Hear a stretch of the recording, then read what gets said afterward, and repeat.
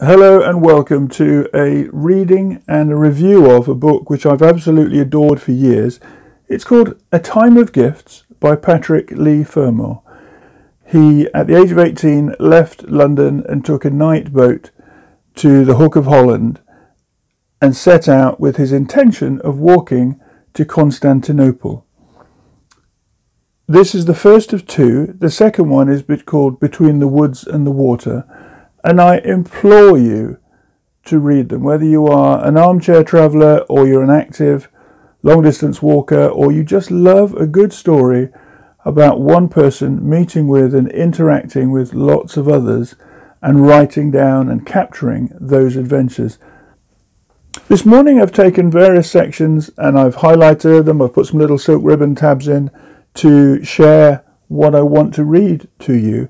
But it was very hard to actually decide, what do I read, what do I review, and how do I determine one section from another, because everything is so good. This is the only book I've read 4 times in my life, and I'm giving it away tomorrow to somebody before I do some travelling of my own.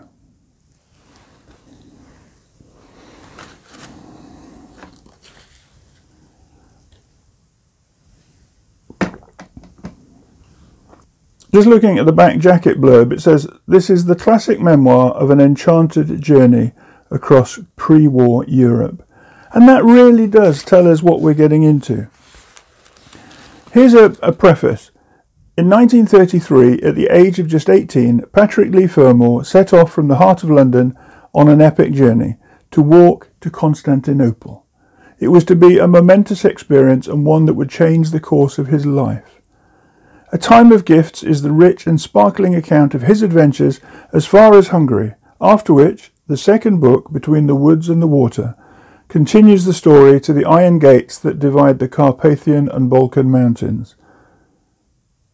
So let's start and let me share with you aspects of A Time of Gifts on foot to Constantinople, from the Hook of Holland to the Middle Danube.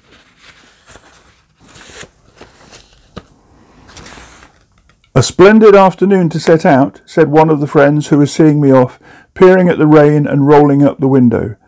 The other two agreed. Sheltering under the Curzon Street arch of Shepherd Market, we had found a taxi at last. In Half Moon Street, all collars were up. 1,000 glistening umbrellas were tilted over 1,000 bowler hats in Piccadilly. The German street shops, distorted by streaming water, had become a submarine arcade. And the clubmen of Pall Mall, with China tea and anchovy toast in mind, were scuttling for sanctuary up the steps of their clubs.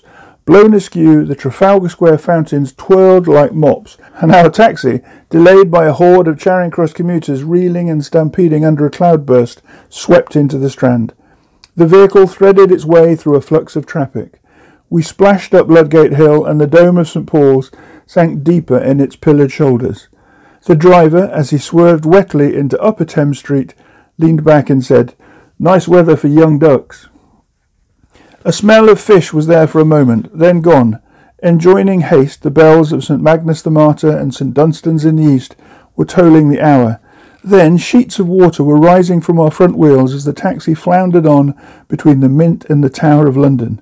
Dark complexes of battlements and treetops and turrets dimly assembled on one side. Then, straight ahead, the pinnacles and the metal parabolas of Tower Bridge were looming. We halted on the bridge just short of the first Barbican, and the driver indicated a flight of stone steps that descended to Iron Gate Wharf. We were down them in a moment, and beyond the cobbles and the bollards, with the Dutch tricolour beating damply from her poop and a ragged fan of smoke streaming over the river, the Stadthuder Willem rode at anchor. At the end of lengthening fathoms of chain, the swirling tide had lifted her with a sigh almost level with the flagstones. Gleaming in the rain and with full steam up for departure, she floated in the mewing circus of gulls. Haste and weather cut short our farewells and our embraces, and I sped down the gangway, clutching my rucksack and my stick, while the others dashed back to the steps. 4 sodden trouser legs and 2 high heels skipping across the puddles, and up them to the waiting taxi. And half a minute later, there they were, high overhead on the balustrade of the bridge, craning and waving from the cast-iron quatrefoils. To shield her hair from the rain, the high heel wearer had a mackintosh over her head like a coal heaver.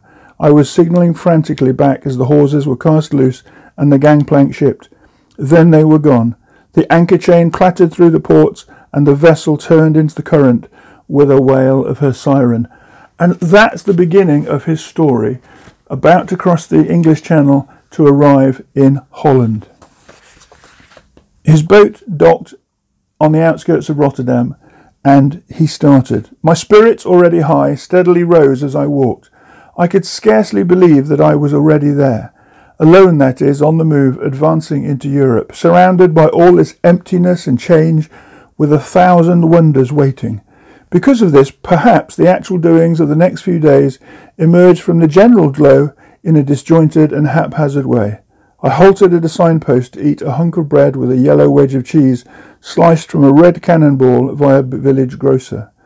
One arm of the signpost pointed to Amsterdam and Utrecht, the other to Dordrecht, Breda and Antwerp, and I obeyed the latter. The way followed a river with too swift a current for ice to form, and brambles and hazel and rushes grew thick along the banks. Leaning over a bridge, I watched a string of barges gliding downstream underneath me in the wake of a stertorous tug bound for Rotterdam, and a little later an island as slender as a weaver's shuttle divided at the current amidstream. A floating reed-fringed spinney it looked like.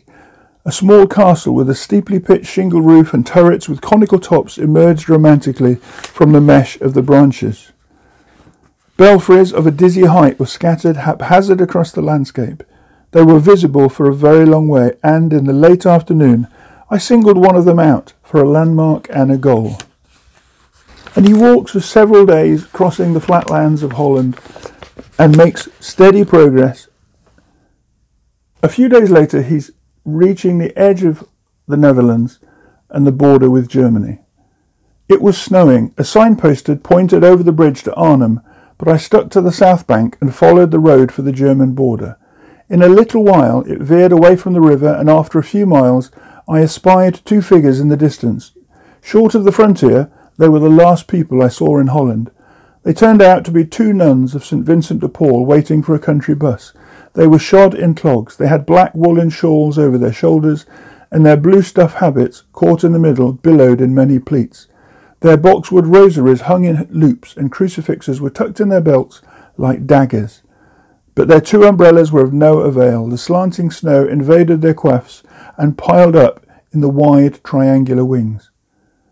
The officials at the Dutch border handed back my passport, duly stamped, and soon I was crossing the last furlongs of no man's land, with the German frontier post growing nearer through the turning snow. Black, white and red were painted in spirals around the road barrier, and soon I could make out the scarlet flag charged with its white disc and its black swastika. Similar emblems had been flying over the whole of Germany for the last 10 months. Beyond it were the snow-laden trees and the first white acres of Westphalia. Nothing remains from that first day in Germany but a confused memory of woods and snow and sparse villages in the dim Westphalian landscape, and pale sunbeams dulled by clouds. The first landmark is the town of Goch, which I reached by nightfall, and here in a little tobacconist's the mist begins to clear. Buying cigarettes went without a hitch, but when the shopkeeper said, "Wollen Sie einen Stocknagel?" I was at sea. From a neat row of them in a drawer, he picked out a little curved aluminium plaque about an inch long, with the view of the town and its name stamped on it in relief. "It cost a pfennig," he said. Taking my stick, he inserted a tack in the hole at each end of the little medallion and nailed it on. Every town in Germany has its own, and when I lost the stick a month later, already barnacled with 27 of these plaques, it flashed like a silver wand. The town was hung with National Socialist flags, and the window of an outfitter's shop next door held a display of party equipment. Swastika armbands, daggers for the Hitler Youth, blouses for Hitler maidens, and brown shirts for grown-up SA men. Swastika buttonholes were arranged in a pattern which read Heil Hitler, and an androgynous wax dummy with a pearly smile was dressed up in the full uniform of a Sturmabteilungsmann. I could identify the faces in some of the photographs on show. The talk of fellow gazers revealed the names of the others. "Look, there's Rome," someone said, pointing to the leader of the SA, clasping the hand which was to purge him next June, shaking hands with the Führer. Baldur von Schirach was taking the salute from a parade of Hitlerjugend. Goebbels sat at his desk, and Goering appeared in SA costume, in a white uniform, in voluminous leather shorts, nursing a lion club, in tails and a white tie, and also in a fur collar and plumed hunting hat, aiming a sporting gun. But those of Hitler as a bare-headed brown shirt, or in a belted Macintosh or a double-breasted uniform and peaked cap, or patting the head of a flaxen-plaited and gap-toothed little girl offering him a bunch of daisies, outnumbered the others. "Ein sehr schöner Mann," a woman said. Her companion agreed with a sigh, and added that he had wonderful eyes. Reaching the banks of the River Rhine, Leigh Fermor goes into a sailor's pub, gets heavily drunk, and wakes up the next night already on their ship. The gables of the Rhine quays were gliding past, and as we gathered speed and sailed under one span of the first bridge, the lamps of Cologne all went on simultaneously. In a flash, the fading city soared out of the dark and expanded in a geometrical infinity of electric bulbs. Diminishing skeletons of yellow dots leapt into being along the banks and joined hands across the flood in a sequence of lamp-strung bridges. Cologne was soon sliding astern. The spires were the last of the city to survive, and as they too began to dwindle, a dark red sun dropped through bars of amber into a vague Abendland that rolled glimmering away towards the Ardennes. I watched the twilight scene from the bows of the leading barge. The new plaque on my stick commemorated the three Magi. Their bones had been brought back from the crusade by Frederick Barbarossa, and the legend of St. Ursula and her suite of 11,000 virgins. The barges were carrying a cargo of cement to Karlsruhe, where they were due to take on timber from the Black Forest and sail downstream again, possibly to Holland. The barges were pretty low in the water already. The cement stacks were lashed under tarpaulin, lest a downpour should turn the cargo to stone. Near the stern of the leading barge, the funnel puffed out a rank volume of diesel smoke, and just aft of this hazard swung the brightly painted and beam-like tiller. It was a brilliant starry night, but very cold, and they, my shipmates, said I would freeze to death on the cement stacks. I had planned to curl up in my sleeping bag and lie gazing at the stars. So I settled in one of the bunks, getting up every now and again to smoke a cigarette with whoever was on duty at the tiller. Each barge had a port and starboard light. When another string of barges came downstream, both flotillas signalled with lanterns, and the two long Indian files would slide past each other, rocking for a minute or two in each other's wakes. At one point we passed a tug trailing 9 barges, each of them twice the length of ours, and later on the bright speck of a steamer twinkled in the distance. It expanded as it advanced until it towered high above us, and then dwindled and vanished. Deep quarries were scooped out of the banks between the starlit villages that floated downstream. There was a faint glimmer of towns and villages across the plain. Even travelling against the current, we were moving more slowly than we should. The engineer didn't like the sound of the engine. If it broke down altogether, our little procession would start floating chaotically backwards and downstream. Files of barges were constantly overtaking us. As dawn broke, amid a shaking of heads, we tied up at the quays of Bonn. Arriving in Munich several weeks later, Patrick Leigh Fermor checks into the youth hostel and then goes out to a bar, gets incredibly drunk, wakes up in another house, and remembers that all his stuff is still at the youth hostel. When he goes back to the hostel, his rucksack has been stolen, and his walking stick with all of those 27 Stocknagel plaques has also disappeared. He asks the hosts that he stayed with that night to ring the British consul. His passport is missing, and he knows he needs that to cross the border into Austria. Here's the scene from the police station where he goes to report the loss of his passport. The policeman looked grave, and I looked graver still, for inside the passport, for fear of losing it or of spending too much, I had folded the canvas envelope with the 4 new pounds, and this left me with 3 marks and 25 pfennigs in the whole world. and my lifeline cut for the next 4 weeks. Apart from this, I gathered that wandering about Germany without papers was a serious offence. The policeman telephoned the details to the central police station and said, "We must go to the British consulate." He was formidable in a greatcoat and belted sidearms and a black lacquered shako and chin strap. I had visions of being packed home as a distressed British subject, or conducted to the frontier as an undesirable alien, and felt as though last night's debauch was stamped on my head. I might have been back 2 years in time, guiltily approaching some dreaded study floor. The clerk at the consulate knew all about it. The Hauptpolizeiamt had telephoned. The consul, seated at a huge desk in a comfortable office under photographs of King George V and Queen Mary, was an austere and scholarly-looking figure in horn-rimmed spectacles. He asked me in a tired voice what was all the fuss about. Perched on the edge of a leather armchair, I told him, and roughly outlined my Constantinople plan and the idea of writing a book. Then, caught up in a fit of volubility, I launched myself on a sort of rambling, prudently censored autobiography. When I finished, he asked me where my father was. "In India," I told him. He nodded, and there was a tactful pause. He leant back, with fingertips joined, gazing vaguely at the ceiling, and said, "Got a photograph?" This rather puzzled me. Of my father? I'm afraid not. He laughed and said, "No, of you," and I realised things were taking a turn for the better. The clerk and the policeman led me round the corner to a photomaton shop, which left me with only a few pfennigs. Then I signed the documents waiting in the hall and was summoned back to the consul's office. He asked me what I proposed to use for money. I hadn't thought yet. I said perhaps I could find odd jobs on farms, walking every other day, till I'd let enough time elapse for some more cash to mount up. He said, "Well, His Majesty's government will lend you a £5. Send it back sometime when you're less broke." After my amazed thanks, he asked me how I had come to leave my stuff unguarded in the Jugendherberge. I told him all. The recital evoked another tired smile. When the clerk came in with the passport, the consul general signed and blotted it carefully, took some banknotes from a drawer, placed them between the pages, and pushed it over to my side of the desk. "There you are. Try not to lose it this time." I've still got it in front of me now, faded, torn, dog-eared and travel-stained, crammed with the visas of vanished kingdoms and entry and exit stamps in Latin, Greek and Cyrillic characters. The face in the discoloured snap has a dissolute and rather impertinent look. The consular stamp has gratis written across it, and the signature is D. Saint-Clair Gaynor.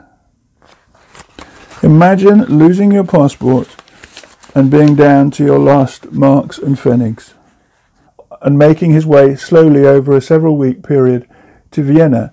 He looks upon the burgher of a castle in one small village, and then proceeds to be recommended by one Castellan family to another a few days or 1 or 2 days' march hence from their location, and he begins, instead of sleeping in barns and crofts and fields, we see him recounting his time spent in schloss and beautiful castles across the landscape of Austria.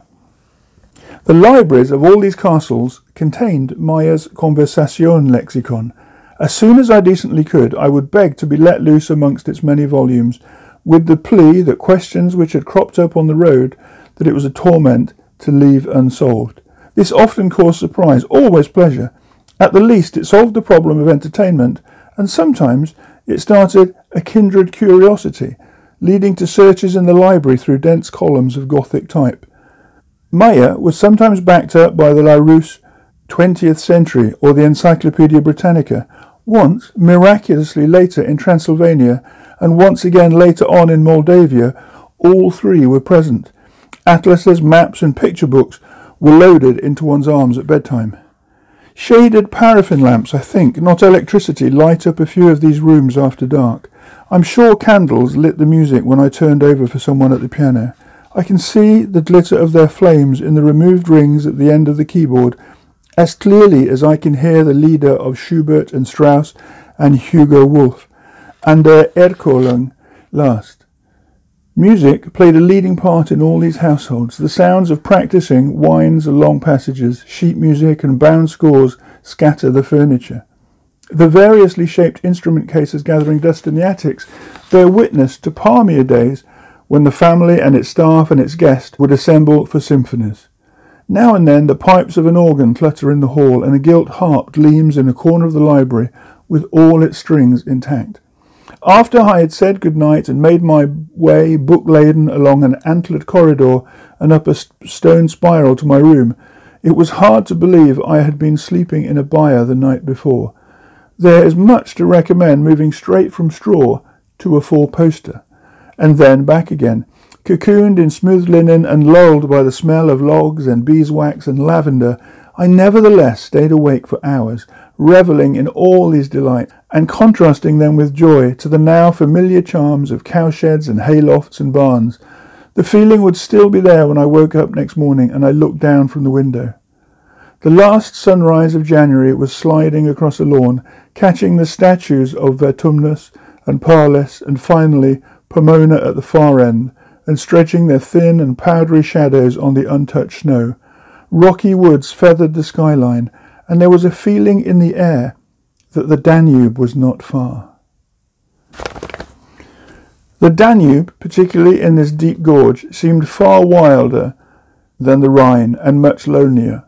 How scarce was the river traffic by comparison. Perhaps the fear of ice jams kept boats at anchor.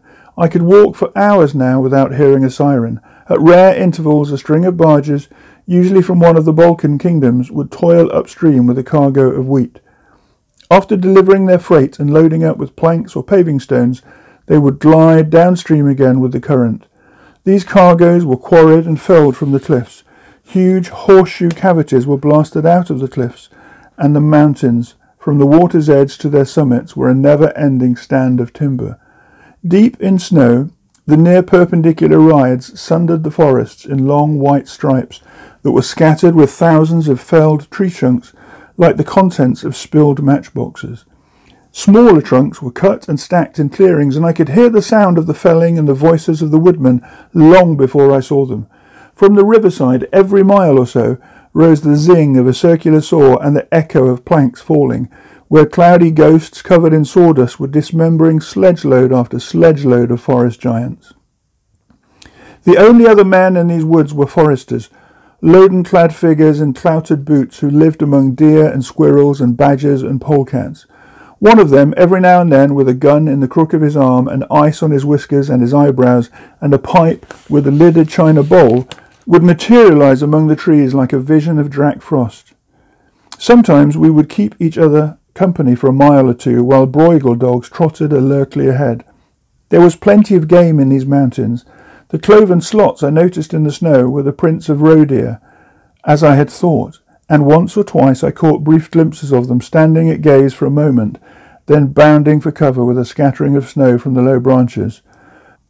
But Styria and the Tyrol, the gamekeepers all agreed those were the places. I learnt that when a young hunter stalks and lays low his first stag, his Jäger marks the occasion with a sort of woodland blooding that sounds so hoarily ancient and redolent of feudal forest law, or the defiance of it, that the little ceremony has stuck in my mind ever since. The Jäger breaks off a branch and strikes the novice 3 times across the shoulders, quite hard, saying as he does so a line for each swish.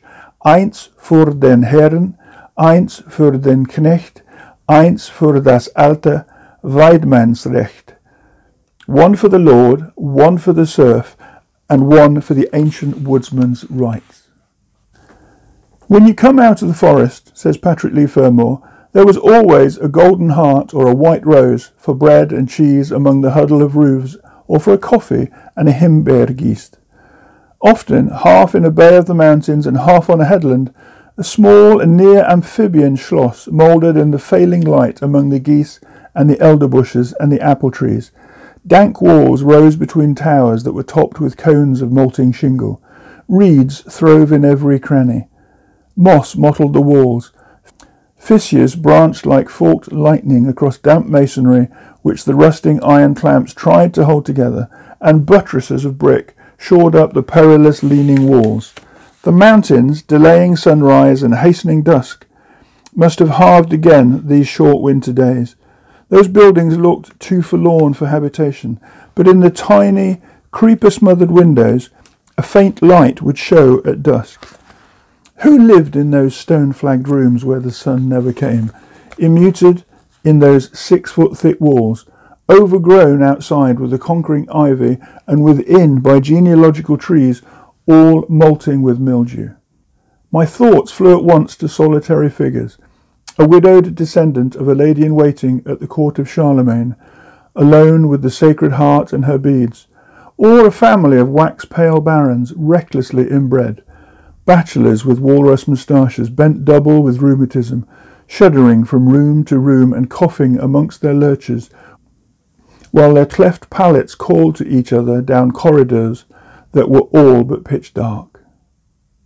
Before we reach the actual end of this book, I just want to read a little section about where Leigh Fermor wakes up in a youth hostel in Vienna, where he's arrived without any money, he's run out of funds, and so he seeks the support of the Salvation Army and is directed to a hostel. Here are his diary notes from that very first morning when he wakes. An arresting figure in blue-striped pyjamas was sitting up reading in the next bed when I awoke. The fleeting look of Don Quixote in his profile would have been pronounced if his whiskers had been springier, but they drooped instead of jutting. His face was narrow-boned, and his silky, pale brown hair was in premature retreat from his brow and thin on top. His light blue eyes were of an almost calf-like gentleness. Between the benign curve of his moustache and a well-shaped but receding chin, the lower lip drooped a little, revealing 2 large front teeth, and his head, poised on a long neck with a prominent Adam's apple, was attached to a tall and gangling frame. No appearance could have tallied more closely with foreign caricatures of a certain kind of Englishman. A mild, rather distinguished benevolence stamped my neighbour. When he saw that I was awake, he said in English, "I hope your slumbers were peaceful, and mated with quiet dreams." The accent, though unmistakably foreign, was good, but the turn of phrase, puzzling. No trace of facetiousness marred an expression of sincere and gentle concern. His name was Conrad, and he was the son of a pastor in the Frisian Islands. I soon learned that they follow the coasts of Holland and Germany and Denmark in a long drawn-out archipelago from the Zuider Zee to the Heligoland Bight, where they turn north and die away off the Jutish coast.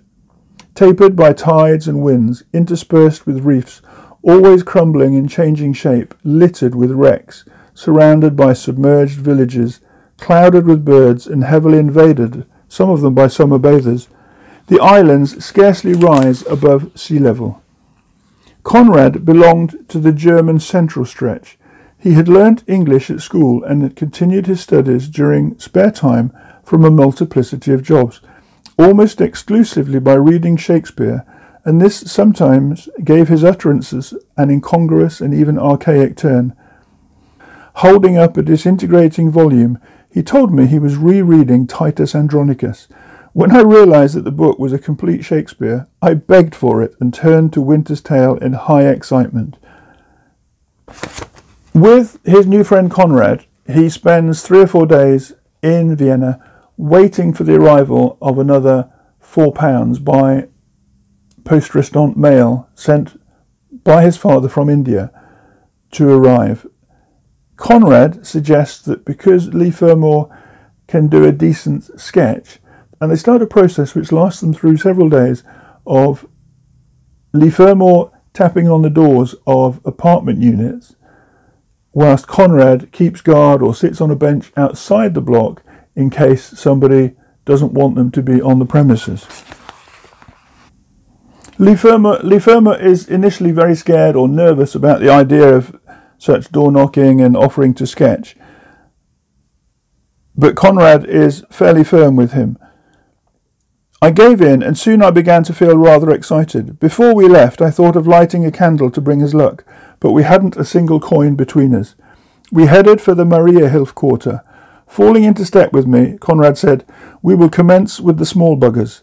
To my surprise, for his usual discourse was rather prim, I asked him, "What small buggers?" He stopped dead, and a blush began to spread until it had entirely mantled his long face. "Oh, dear young," he cried, "I am sorry. Ich meinte, wir würden mich Kleinbürgern erfangen. With little burghers, the rich and the noble here," he waved his hand around the old city, "have always lackeys, many and proud, and sometimes they are not deigning to vouchsafe." As we walked, he rehearsed me in what to say. He thought I should ask for 5 shillings a picture. I said that was too much. I would ask for 2, a bit more than an English shilling, in fact. Why didn't he keep me company for the first few times? "Ah, dear young," he said, "I am ripe of years already. I would be always frightening them. You, so tender, will melt hearts." He told me that Viennese front doors were pierced with peepholes at eye level, through which the inhabitants always surveyed prospective visitors before they unlatched. "Never cast your eye on it," he advised me. "Ring, and then gaze upward at the everlasting with innocence and soul." He took my walking stick and advised me to carry my coat folded over one arm and to hold my sketching book and pencil in the other hand. My outfit looked a little odd, but it was still clean and tidy: boots, puttees, cord breeches, leather jerkin, and a grey shirt and pale blue hand-woven and rather artistic tie. I combed my hair in a shop window, and the closer we got to our field of action, the more I felt we must have resembled Fagin and the Artful Dodger. We shook hands earnestly in the hall of an old-fashioned block of flats, and I mounted and rang the bell on the mezzanine floor. The first calling is an absolute disaster. He's mistaken for an unwanted nephew of a household, and actually the man of the house comes out and pushes Leigh Fermor across the public hallway of the apartment block. Then, realizing the mistaken identity, his wife shouts at the householder to bring the son back, to bring Leigh Fermor back in. All is good. He's handsomely rewarded, and then he's passed from flat to flat within the block and makes a fair few shillings in the course of the day. The sketch didn't seem very good to me, but when it was finished, my sitter was delighted. He sprang to his feet and flew buoyantly about the room with the sketch at arm's length, the forefinger and thumb of the other hand joined in connoisseurship. "Ein Chef d'oeuvre," he said, "ein wirkliches Meisterstück." They declared themselves astonished at the low fee demanded. I graciously accepted a handful of cigars as well, and then I did a sketch of his wife. He persisted as she sat in using the bun on the crown of her head as a pivot for swivelling her face to more telling angles. And when this was finished, they led me across the landing to do a sketch of a retired lady singer, who in turn passed me on to the wife of a music publisher. I was launched. When I found Conrad again, he was patiently mooning about the pavement. I approached him as though I had just slain the Jabberwock, and was suitably acclaimed. In a few minutes we were in a Schnurr-Gastzimmer, toying with Krenwurst, ordered delicious Jungfernbraten and geröstet potatoes and wine. Thanks to the Major from the Salvation Army Hostel, Conrad and my recent sitters, body and soul had been kept firmly together. But it was the first actual meal since dinner at the castle 2 days earlier. It seemed a long time ago. For Conrad, I think, it was the first real spread for much longer. A little flustered at first, he professed to deplore all this extravagance. My attitude, from a phrase in The Winter's Tale which we had been looking at earlier, was, "'Tis fairy gold, boy, and 'twill prove so." And as we clinked glasses, my elation affected him. "You see, dear young, how boldness is always prospering." After this feast I went back to work, leaving Conrad in a cafe reading Venus and Adonis. This is just a snippet from a tremendous book that I absolutely encourage and endorse and suggest you read if you like any aspect of the lonesome traveller moving through a landscape and encountering the people with whom he will fill his diary and share such abject suffering and then the extravagances of things when they turn out well. That's my take on A Time of Gifts by Patrick Leigh Fermor. When I was 16, I left with a friend called Charlie, and we left Nottinghamshire. We hitchhiked, because in those days that was an easy thing to do, down to the coast at Dover, jumped on a passenger ferry without paying because we each got a lift in a different lorry cab, went across to Calais, and then we hitchhiked A similar route, without knowing anything about the book at that stage. I didn't read that book until for the first time until I was 21, but I've had many copies and I've given many copies away. But we hitchhiked around Holland and Belgium, down through Germany and into Austria, and we also ended up in Vienna after about 3.5 weeks. Patrick Leigh Fermor travelled on £4 or £5 a month. When we were hitchhiking, I remember that we were very proud that £15 was enough for what ended as 5 weeks travelling around Europe, and I still came home with a fiver after the £15 that my father had advanced me as a gift for the trip. But we had amazing adventures, and the whole benefit of travelling as a young person is that it gives you so much enrichment through those experiences. It's a book I've dipped into countless times just to remind myself of the pleasure of travelling and the joy of being hosted by strangers. When I walked across Mexico in 1984 from the Pacific Ocean to the Caribbean coast, I too experienced that tremendous generosity of spirit and the opening of doors to a solo traveller in a new landscape, whether it be in beach colonies or mountain hamlets or in jungle villages. And always the confidence that I carried with me, my rucksack and my hammock and a machete. There was a ghost of Patrick Leigh Fermor pushing me forward when things were difficult, and also allowing me to express with sheer delight my gratitude to strangers becoming friends in these small hamlets. If you've enjoyed just some of the sharing that I've done today from this tremendous book, I'll put a link to it in the description. It's called A Time of Gifts, and I will again put my name and date of this most recent reading. I finished it last week again, and I'm going to share it and give it to a friend as a gift to him, because he's been travelling recently in Eastern Europe and is just back. So we're going to meet for coffee, and this will be my gift to him.